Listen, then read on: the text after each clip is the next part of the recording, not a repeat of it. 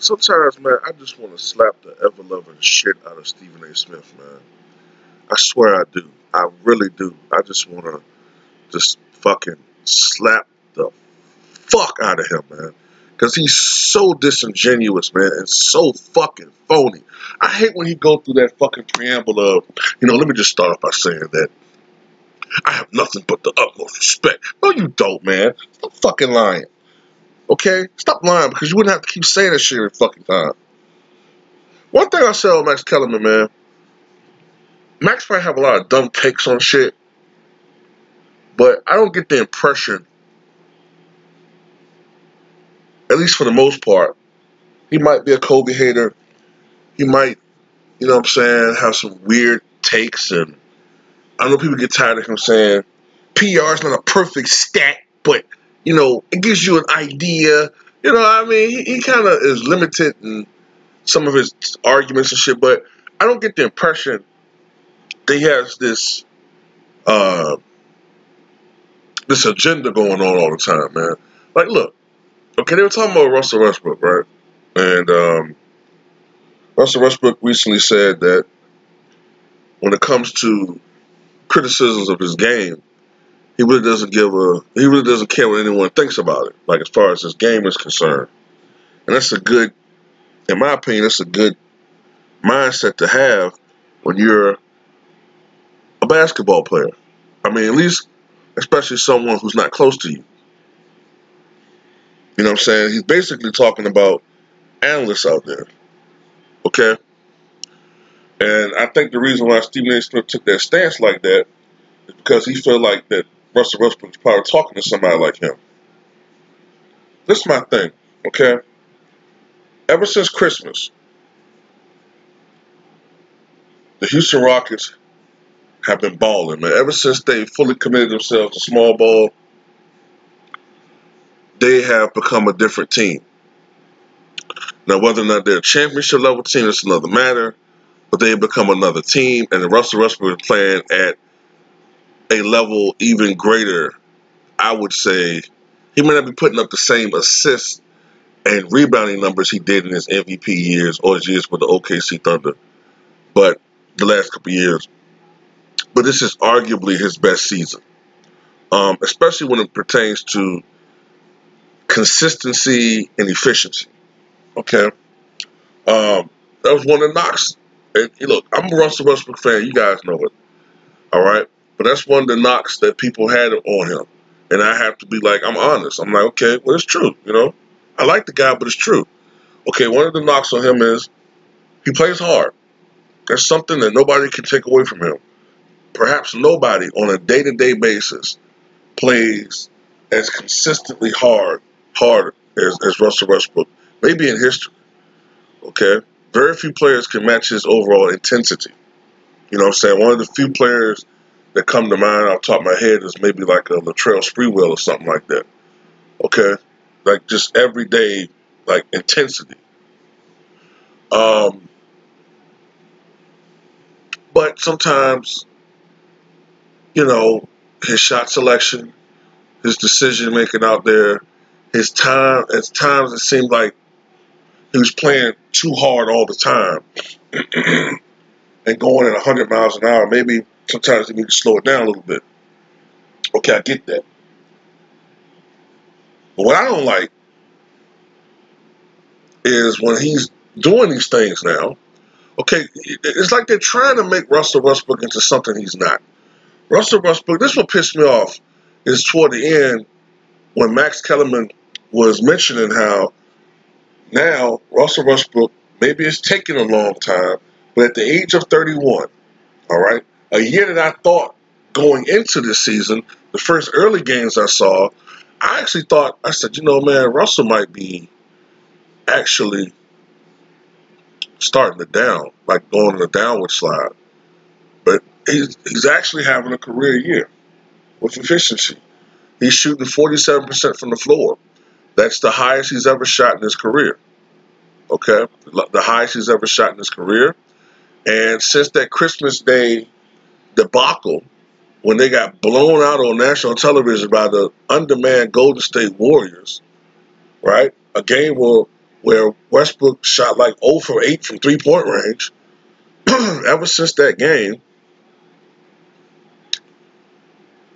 Westbrook has averaged about 32 points, almost 8 rebounds, and 7 assists, and has shot 53% from the floor, 52% I think actually, from the floor in those games since then, since that Christmas Day game. All right, in the games that he's actually played in, which is 20 games since then, they've gone 13-7. Now, what makes that impressive is the fact that during that stretch, no matter what I heard an analyst say recently, saying they didn't really play anybody, that's bullshit. If you look at the Rockets' schedule since their Christmas Day game, they've actually beaten some notable teams and played some notable teams. If I remember serving correctly, they beat the Lakers. All right, they played the Lakers twice in that stretch. They beat them one time. In that game, Russell Westbrook had 41 points. And in that game, the Lakers had a huge lineup, and the Rockets still beat them. They beat the Denver Nuggets twice. All right, they beat the Utah Jazz. All right, they beat a couple other notable teams I can't think off the top of my head. So they've been beating some teams. You know what I'm saying? So look, I'm not a fan of small ball. I still believe that you need to have a dominant center, or at least a capable center, more than capable center to win in the playoffs. Will they prove everybody wrong? I don't know. That's what makes the playoffs so exciting. You know what I'm saying? But what gets me is all this Westbrook hate. Now he's doing the things that we want him to do, and you're still trying to find a way to criticize him. When Stephen Smith said, "Oh well, he's still shooting on 25% from three." Okay, who gives a fuck, man? Look, 97-98 season. Prior to that season, Jordan injured a finger on his shooting hand, right? And throughout that season, it interfered with his outside shooting. Okay? It interfered with his outside shooting. He just didn't have any touch for the three-point line out. He just didn't have a feel for the shot. So what did he do? Fuck it. I'm just not going to shoot threes. Unless they're open threes, I might shoot it. He just did not shoot threes. He only took,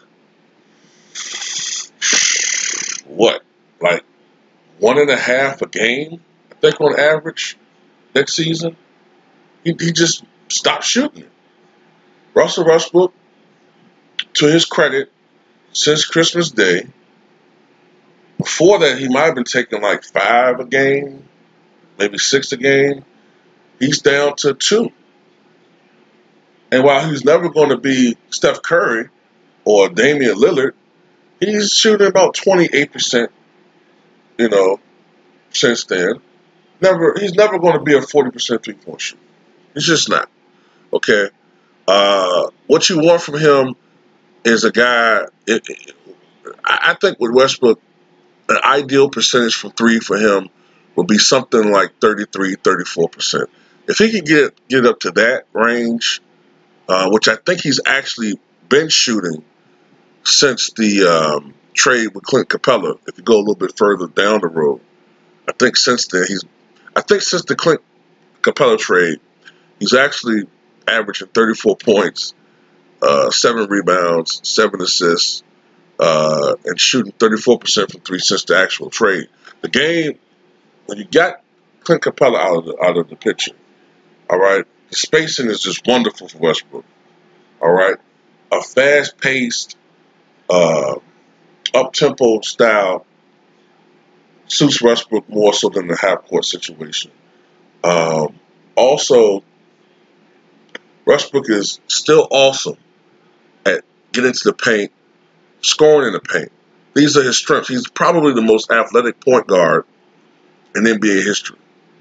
Like I said before, I think Russell Westbrook would be much more appreciated if this was 2000 instead of 2020. All right, the way he's playing is phenomenal. He's averaging like 20 points per game in the paint since, I think, January the 1st. Even his shooting style, the types of shots he's taking in the paint are more efficient. You know what I'm saying? He's taking like, and one of my subs pointed this out. He's taking almost like, it's almost like he's been, and this sounds crazy, but he's almost playing like a forward down there, like with the jump hooks, and his shot selection. I'm telling you, man, this guy's a lot smarter than people give him credit for, man. A lot of people make it out that he's like this mindless idiot that's just out there playing off sheer talent, and that gets to me sometimes, man, because to get to this level in the NBA, you can't be a fucking idiot. You can't be. There's nobody there's nobody that's that fucking talented that's going to make it to the NBA, let alone be an NBA star, and you're playing off of sheer talent, but you're a complete moron. Now maybe you make fucking stupid mistakes or mental mistakes down the stretch of games, okay? But that's just, that's part of the learning process for this dude, okay? I'm not gonna lie. I am rooting for Russell Westbrook. I'm not a Rockets fan, but I'm rooting for Russell Westbrook because I want this guy to get out of the first round so I can stop hearing people saying that, these guys on TV saying that he can't get out of the first round. He can't get out of the first round. He's a proven loser. He can't shoot. Look, man, Trace McGrady is one of the all-time great players, right? Hall of Famer. Even though I don't know what necessarily he was first ballot. Well, he should have been first ballot, but he was a Hall of Famer. But Trace McGrady never got out of the first round when he was a star, okay? He never got out of the first round. Although he did play against some top-tier competition in the Western Conference. That's also a fact for when he was, for Russell Westbrook, for his career, okay? It can be said, too, that, Trace McGrady, when he was with the Orlando Magic, he was scoring a lot of points, but they weren't winning.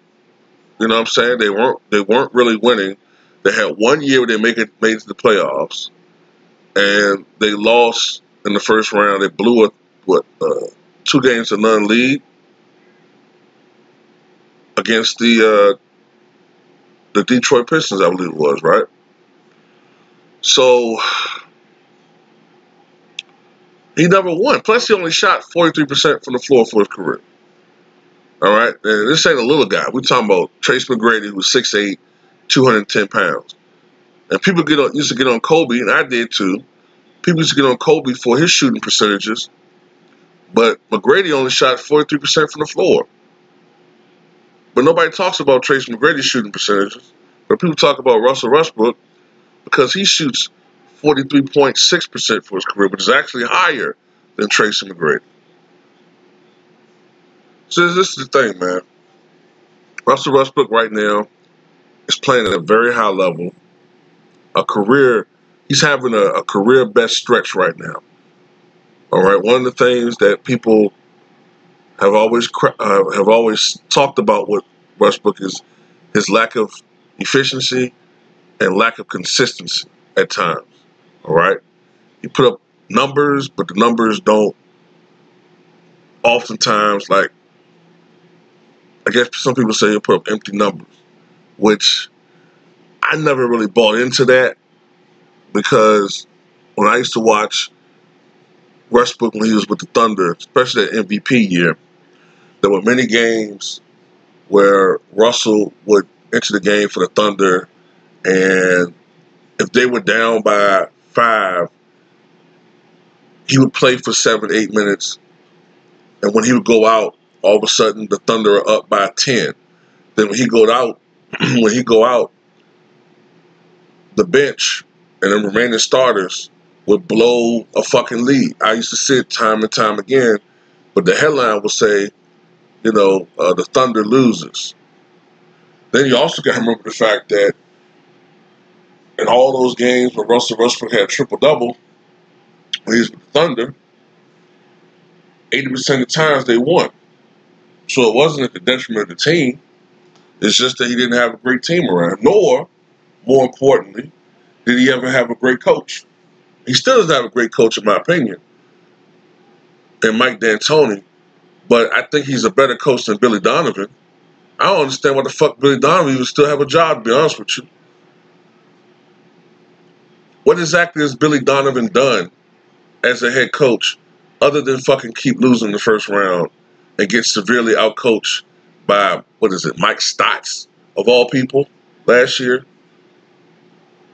But at the end of the day, man, Russell's going to be a bona fide first ballot Hall of Famer. He's maximizing his strengths, all right, this season so far, minimizing his weaknesses. And you got to give credit to James Harden. All right, James Harden has altered his game. Westbrook has sort of become, in the last 20 games or so, 25 games, the more dominant of the duo, and it's working. Earlier on, when they were having James Harden average almost 40 points a game, everybody was just standing around for the most part, that was not working. Okay, that wasn't working. The way they're playing now is working. All right, so tell me what you guys think.